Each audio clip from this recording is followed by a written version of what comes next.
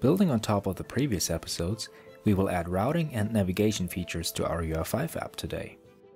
We start in our manifest.json file, where we add a new routing object to the SAP UI5 object.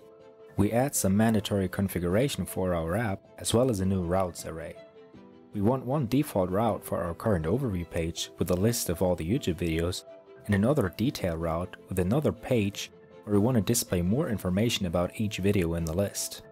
Notice the mandatory path of the selected video item in the list that is being attached to the detail route. The routes each point to a target, which we define next. We have our overview target and our detail target. We can now move over to our component.js file and initialize the router we described in our manifest. Next, we want to refactor our app so we have a separate view for each page of the app. This follows the structure of our targets. We will split our current app view into two parts: the app shell, where the different targets will be placed in, and the current overview content. We duplicate our app view and rename it to Overview.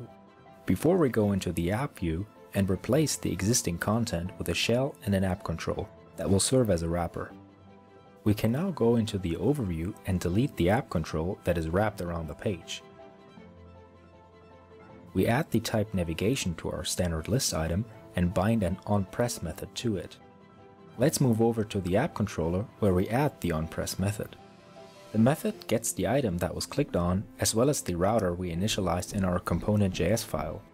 It then navigates to the detail target and attaches the path of the item in the model to the URI. We create a new view called DetailViewXML where we add a new page and a panel that displays the text of the selected video.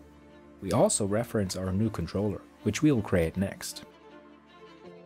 The controller for the detail view gets the router as well as the route that was hit.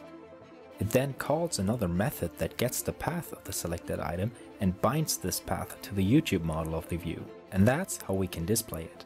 We can now restart our app and try navigating through it.